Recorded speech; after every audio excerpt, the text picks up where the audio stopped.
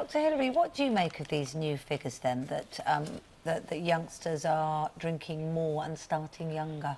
Well, they are, and it's worrying. We're talking about, looking at your statistics, 11 to 15-year-olds experimenting, but not just experimenting, but drinking more, binge drinking, and binge drinking is very harmful. At that age, the brain is still developing, so there's evidence that there can be long-term problems with memory, with coordination, with movement. We're seeing a huge rise in alcohol-related liver disease, about 5,000–6,000 deaths every year, and that's increased by some 500% in the last 30 years. So it's not just the liver, it's every organ in the body is affected by alcohol, but more than that, the social consequences of binge drinking in young people, the disinhibition, the getting rape, STDs, all sorts of problems, drink driving, accidents, homicides. We see all of those things as a result of binge drinking in young people who are not mature enough to handle it and certainly not control the amount they're drinking. So it behoves every parent to be aware of it, to to educate young people about the downside of drinking, as well as the perceived benefits, and just get people to have a sensible approach, a responsible approach to drinking.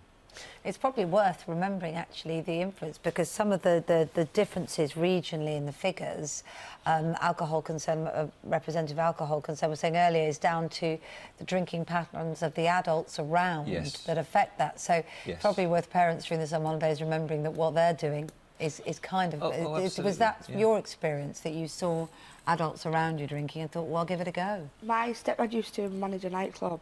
So it was quite around a bit. That was when I was a bit older, probably about 15, 16. So that was around then, but it wasn't at the beginning. Nicola, what's your advice, though? Because there will be parents, I mean, you're a parent yourself, there'll be parents watching this, knowing that their children are susceptible to this. What's your advice in terms of them helping their kids to understand the dangers of binge drinking? I think they just need to know, really, and obviously I think scare stories are quite a good tactic. I met a man who died of drinking when I was going through it all, and that hit home quite a little bit.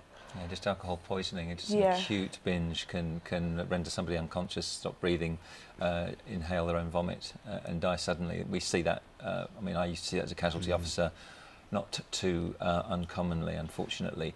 But you know, alcohol has never been more available. It's very available. Its cost is very low. It's promoted in society. And it's about educating young people to say, well, look, this is either going to take over my life or I'm going to enjoy it now and again in moderation.